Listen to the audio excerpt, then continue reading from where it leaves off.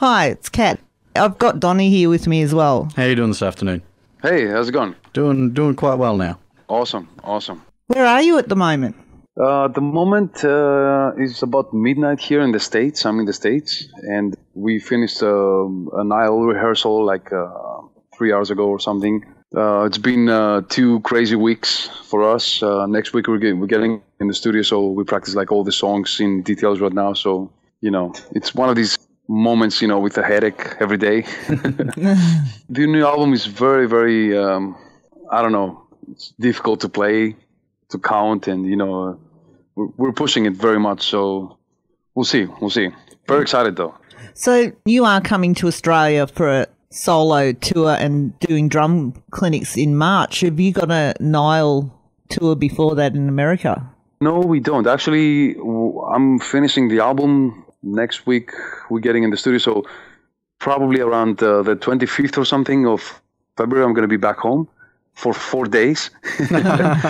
and then I'm heading to Australia, so there is no time for a Nile tour anyways. The guys will be busy with guitars and stuff. I think there is a possibility to do a South America tour in May. Then we have nothing scheduled till September, where we have a European tour with Suffocation. And we already talked about Australia, I think somewhere around March next year. The album is going to be out in June, so summer is off. Basically, we start from September, and we're going to have a European tour, a US tour, and then possibly Australia. That'd be fantastic. On the finished album stuff, I've been sort of following your solo project. This has sort of been happening on the side there as a bit of a hobby. It hasn't quite dropped yet. I haven't quite got it all finalized off yet, if I'm not mistaken. Yeah, actually, the album is finished, and I was listening to it like a while ago before you called. Yeah. Everything is finished, and as I promised, this is like it is a hobby, as you said, but I put so much work in it, and there's like 15 songs ready to go online. I get some amazing comments, which I'm very happy, because this is like a really important, chapter of my life. It's an album. I'm playing everything there. I sing, write all the music, lyrics, everything. The album is going to be free as a free download, but everybody's pushing me to actually release print CDs, CDs, vinyls, and everything. And I don't have the time to do that. So I thought about, maybe contact a few labels, and maybe some of them will be interested, to release it as a CD. So finally, all 3 of them, which I contact, they wanted to release it. And finally, I got a contract, which I can't tell you right now, which label it is, but it's a big one. Mm-hmm. And I'm waiting actually for their move. When they say okay, which probably is going to be like another 15 days, a month maybe, the album is going to be online. Right. I think you can tell us. We won't tell anyone. I'm joking. It's all right. Well, here's the thing. And I'm really, really proud to sign with these guys, because they agreed to release the album. Although, since I promised, to my fans, it's going to be out for free. I can't take it back, and I don't want to take it back either. But they agreed to. They were like, "You will like it. We will release it anyway." So I'm like, "Wow, that's awesome." That's pretty obliging of them, yeah. So, but then they're going to release it, and it'll be, I guess, free online. But if you want a hard copy, you'll have to pay for it.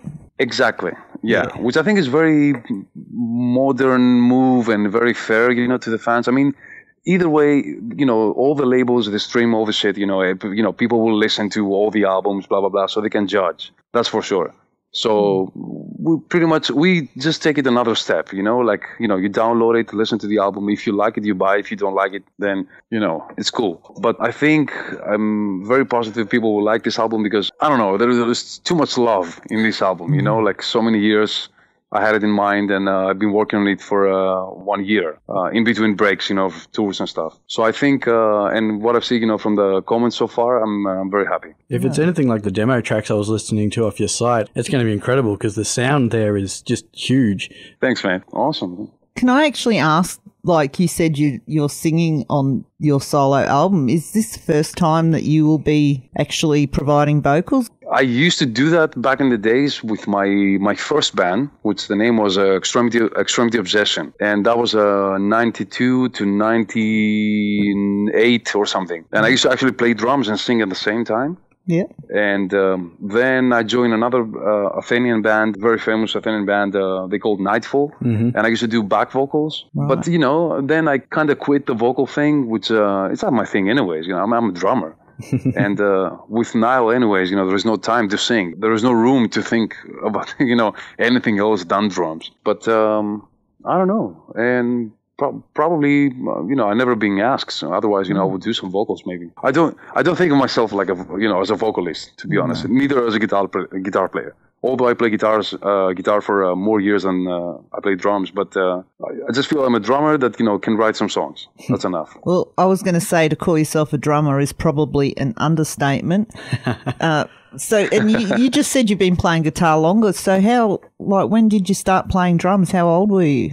I was 12. I was 10, but I got my first drum set when I was 12. You were playing drums before you had a drum set. Were you just tapping on the table with pens or something? That too, but I had some amazing buckets which I was using back then. Listening to Metallica and have all the buckets in the shape of a drum set and stuff. I know it sounds funny, but that was my real first steps in music. I mean, I was making music seriously. And then, my parents saw that. They were like, okay, this guy's nuts. We got to get him a drum set or something. Yeah. No, well, actually, it doesn't sound funny. That's actually seems to be the way the best people come about. And it sounds to me like you didn't actually have lessons, that everything which is a lot, is self-taught. Yes. I got my first lessons from actually a private teacher, which he's one of my best friends even today, and always my mentor. He's one guy that I trust, But I got the first lesson with Yannis Stavropoulos, that's his name, after like 10 or 11 years. And I was already on a level that I could, play live for Death, Obituary, Morbid Angel, and, these bands. So, yeah, basically I had to learn all this stuff by myself, which was pretty sad compared to, I see young kids today, they just turn on YouTube and, they have all the education right there. They can see everything you do, and which is cool for them, I wish we had it when I was 12 or something, or 16. But on the other hand, I think have to, when you go to that process, that you have to listen to the song and hear what's going on, kind of actually helps with your musicality. Okay. So it's kind of like you don't go with the shortcut. You go with the real thing, which takes, of course, like 5 or 10 more years, but at the end of the day, you have a little bit more musicality. Like, you get into the music a little bit better, just to say it more simple. Yeah, it's sort of like training your ear to it and getting a feel for how a song is sort of put together in a more down to earth way. But you mentioned earlier that Metallica were one of your very early sort of your heroes. So Lars Ulrich obviously would have been a big influence in those days.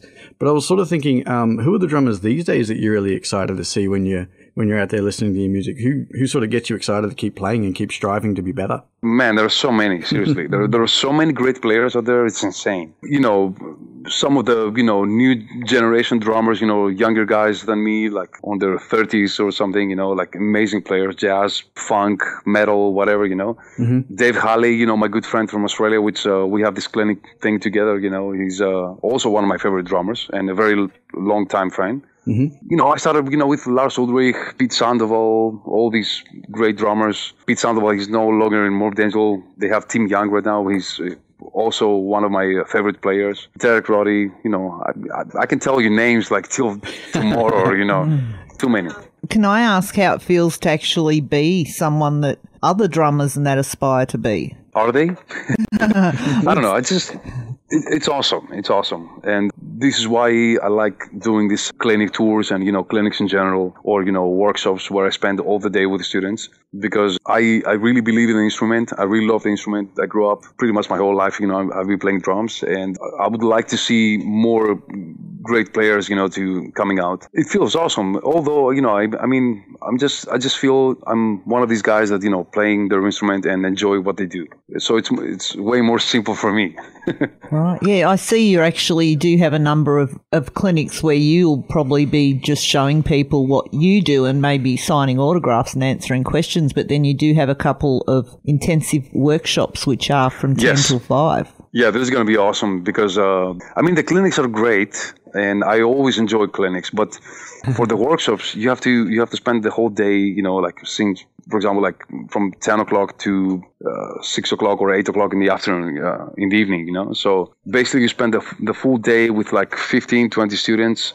It's a big class. It's a very serious situation, And you get into more details. You train them and, you talk to them. possibly we'll have some beers after, the day's done, Yeah, sounds like something it's gonna people, be awesome. definitely want to get onto then, those intensive workshops. What can people expect at these full-day intensive workshops? Like, what sort of things are you going to be and you said there's two of you who are actually doing those. No, yeah, these actually, it's only me. Dave Halley's going to join me for the first two clinics in Brisbane and Sydney. And that's it. We did the last tour with Dave Halley. We did 5 shows, Brisbane, Sydney, Melbourne, Adelaide, and Perth. Right. But this time he's joining me for only 2. For the full day workshops, it's going to be a long day for everybody. It's going to be information about technique and all this stuff that, you can possibly ask a few or see a few things, on a regular clinic. But there's so much more, to ask and learn when you do like the workshop, the full day workshop, because, it's you, the student and the teacher, the artist, whatever, and you can ask whatever you want, and he can see firsthand what you do wrong, what you do right, and you can ask questions about, music in general and all this stuff, which for me, to have the opportunity to talk to a professional drummer and ask things outside technique and stuff, I think it's way more important, to be honest. Yeah. About, tours and music business and how to promote yourself and, how to practice the mental thing, like everything. It's, we need like a month of talking, just to get, whatever they need. But yeah, I think it's going to be fantastic. And the clinics are going to be great as well. And I have also a special clinic in Melbourne, which is separated into 2 different ones. One is going to be playing Nile songs, and the other day I'm going to be playing, my solo stuff. Yeah. So it's going to be 2 clinics actually. Oh, you're in 3 days in Melbourne. You've got your intensive workshop on the 8th of March and performing Nile songs on the 9th of March, and then your solo stuff on the 10th of March. Yes, and before the clinic of 10th of March, I will find some time to head to the Phillip Island. You know this, right? Yeah, that'd be great. Yeah, I'm a very addictive MotoGP fan, so I have to go there. Yeah, I'm going to go there. If they rent bikes, I'm going to rent a bike. Yeah, you'll have a blast. I'm pretty sure they do. If the clinic that afternoon doesn't happen, you know why. They know where to find you. Yeah. You do actually, you're starting off in Brisbane on the 4th of March. And yes, I should tell people at this point that you can be found at georgekollias.com. Exactly, yeah. And you are George Kollias official on Facebook as well. Yes, which I manage a page and I post everything there. My email is available, on the Facebook and website as well. So whoever wants to get in touch, they always can. Is there anything without, seeing people face to face, if someone asks for some advice as a drummer, what would you tell them? Well, the advice is very, very simple. And this is what I always say, if you really like this instrument, you're going to be the best. All you have to do is enjoy it. Okay, because I hear people saying like, yeah, I worked hard and I sacrificed so many years of my life, and I read this in all interviews, from famous musicians. I'm like, you sacrificed 10 years of your life or 30 years of your life. Do what? Like having fun? Doesn't make sense to me, I mean, for me, it's very simple. I mean, if you really enjoy the instrument, this is why I feel like very fortunate, to have this job. I travel around the world and, play drums. This is awesome. Sometimes it gets a little bit difficult. For example, now we record the new album and we really, really, really working, very hard. But this is like my stress process, like deliver the best album we can today. And then, of course, for the next 2 years and a half or something, we go out, tour and, contact, have a contact with our fans and enjoy the shows. And that's it, But this period, the recording period, is always very stressful. Still enjoy it, though. There's always something worthwhile at the end of it as well. You got something to show and something you can be proud of. Yeah, well, the album is something like it's going to be printed and it's going to stay in history.